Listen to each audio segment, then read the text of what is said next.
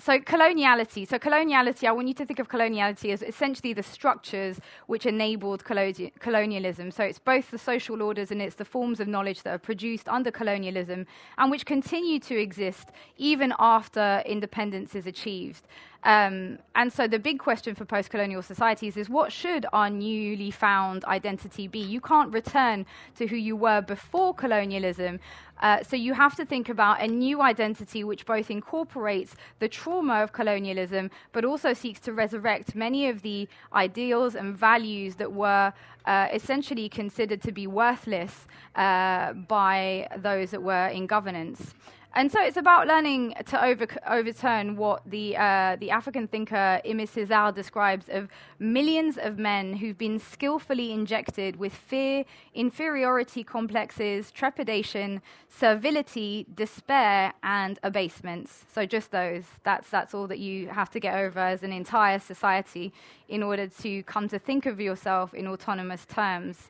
And as I said, there could be no return to what was before. So this has led to very painful conversations in post-colonial societies across the world about what exactly that new identity should be. And what I find interesting in those conversations is that actually there's a recognition of the harms that happened under colonialism, but during those conversations, there's also a recognition of not wanting to repeat some of the patterns of thinking that happened then, and so to produce perhaps a more socially conscious form of renewal, which learns from the mistakes of the past. Now, what was very interesting to me, being half French myself, was the extent to which the conversations about post-colonial identity aren't really happening in what were the centers of empire. So the centers of empire are the places where the systems of thought which allowed the subjugation, which permitted, which facilitated the subjugation of entire parts of the world, which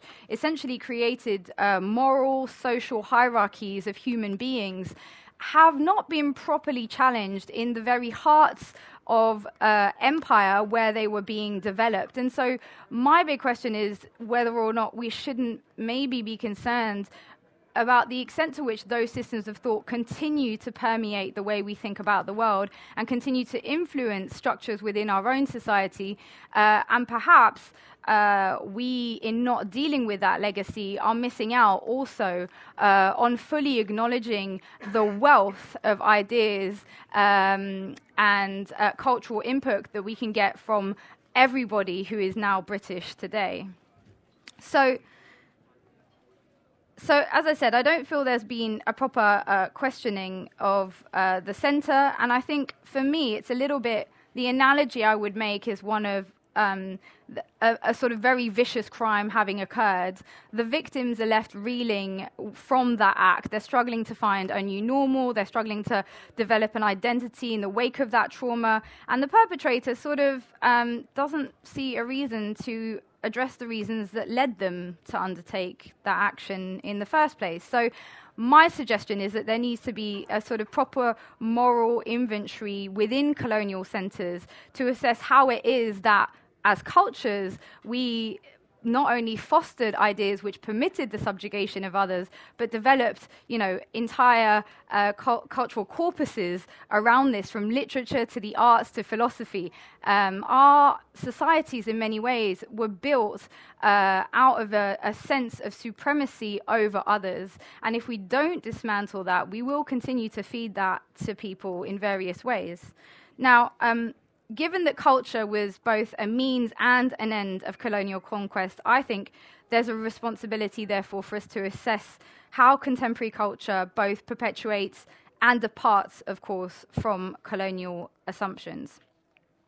Now, my premise is that we haven't really dealt with this issue properly, and my reasons for thinking this are manifold. I'll start out with things like, Jeremy Paxman's series a few years ago called Empire, which essentially sought to highlight all of the great things that the British Empire had done in the world, and let's not be so hard on ourselves.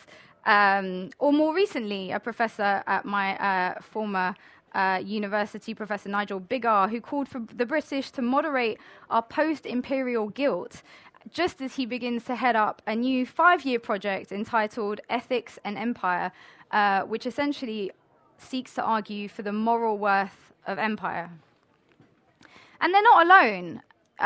That's kind of the issue. They're not alone in that a recent YouGov poll shows that almost 60% of Britons think the British Empire is something to be proud of rather than ashamed of. Almost 50% think that the colonised countries are better off being colonised.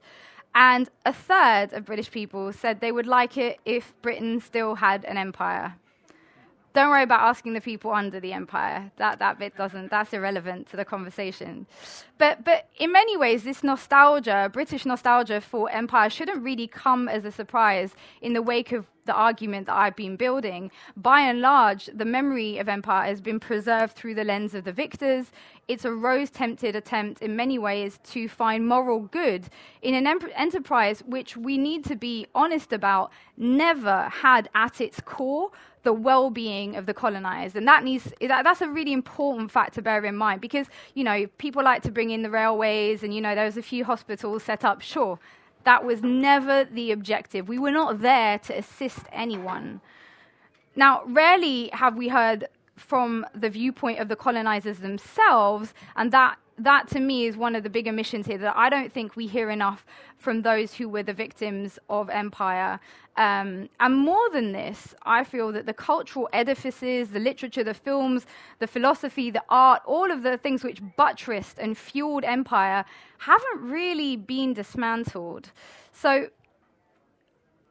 back to my personal story and my interest in this, I took up a position after my PhD at SOAS. For those of you who don't know it, it's the School of Oriental and African Studies in London, which was actually founded to further imperial interests initially, but now prides itself on being the bad kids of academia. I'll let you decide that for yourselves. So my university is basically one of a growing number which is trying to call for a decolonisation of education. What does that mean, I hear you say? Well, decolonising education is a project that has many facets to it. In many ways, it started in South Africa, the movement, with a call to tear down the statue of Cecil Rhodes, who's considered the architect of apartheid, and whose statue was at the centre of the campus at the University of Cape Town. Now, in parallel to that campaign, a number of students at the University of Oxford also started to call for the statue to be called down. There's a big statue of Rhodes also at Oriel College in Oxford. In the wake of this, other movements at other universities started to do the same thing and begin their own decolonise campaigns. At Queen Mary University in London, a plaque to the Belgian King Leopold, who was responsible for the massacre of millions of people from the Congo, was removed. At Oxford, there was a change in the history degree to include non-British and non-European examinations within the history degree. And UCL itself has run a course called a campaign called Why Is My Curriculum White?, criticizing the dominance of white Eurocentric writers and thinkers in degree courses, because, you know, there were people outside of the white Western world who did theorize and think about the world in ways which are actually quite valuable to us and may actually help us to think about issues not only in different ways, but in ways which might help address some of the problems we face today.